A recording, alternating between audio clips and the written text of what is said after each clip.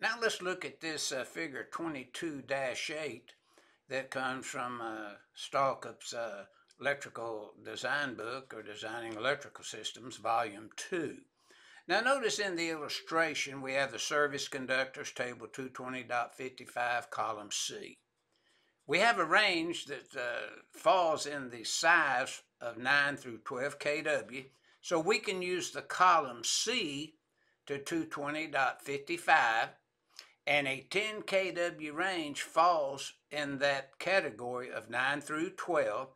So in the boxed in information, the question is, what is the demand load for a 10 kW range? Find the demand load for a range in VA. So step one, we have one 10 kW range, so we can use 8 kW in accordance with the column C to table 220.55. Now to convert that to VA from kVA, we just take the 8 kVA times 1,000 to get rid of the K, because the K is 1,000, and we come up with 8,000 VA. So the solution and the answer is the demand load is 8,000 VA, and that's what this figure 22-8 is illustrating: cooking equipment loads in accordance with 220.55, column C.